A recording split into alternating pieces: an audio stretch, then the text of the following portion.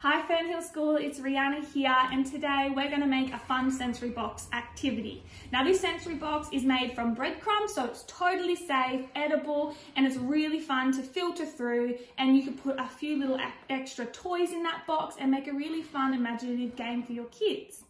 Now this is a great opportunity to get a core vocab out, your device, your lamp, your Proloquo, whatever communication method you use, and utilize this in making the sensory box with your kids. Now when we are using the core vocab, it's a great way to model language to students. You can say in, put it in the bowl.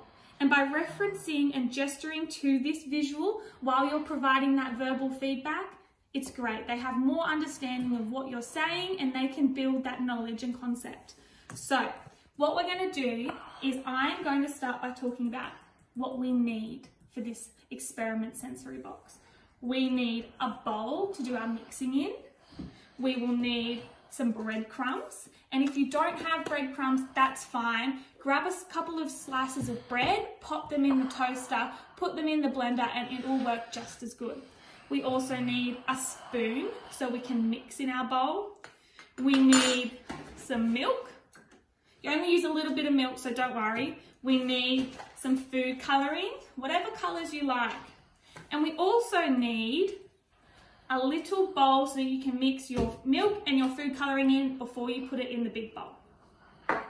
Now this is a great opportunity. You can ask your child, we need breadcrumbs.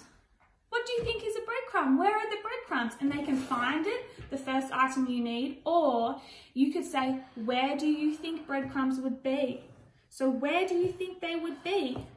And they could find them in the cupboard or wherever you store breadcrumbs. So we're going to start and we're going to put some breadcrumbs in the bowl.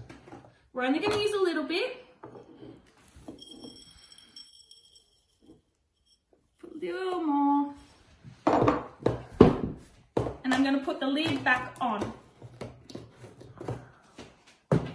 And we're going to put in our little bowl in some milk. Now this will be a chance. Do you want to put the milk in or should I put the milk in? So I'm going to pour a little bit. Just enough that we can mix through the breadcrumbs without soaking them.